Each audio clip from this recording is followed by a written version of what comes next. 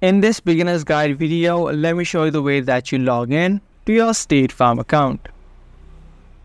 State Farm is the largest insurance provider in the fields such as property, auto, and casualties. The way that you log into your State Farm account is through its website. Search for statefarm.com on the search bar and you'll be taken to its official website.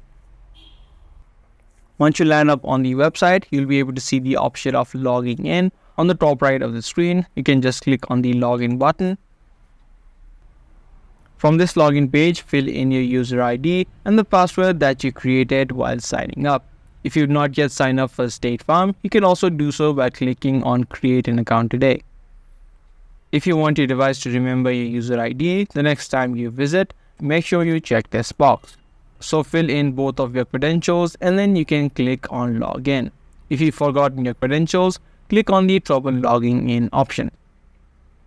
So that's all it takes in logging in to your State Farm account. Do give this video a thumbs up and also make sure to subscribe to this channel for more future videos just like this. That's gonna be all for today. I'm gonna see you guys in the next one.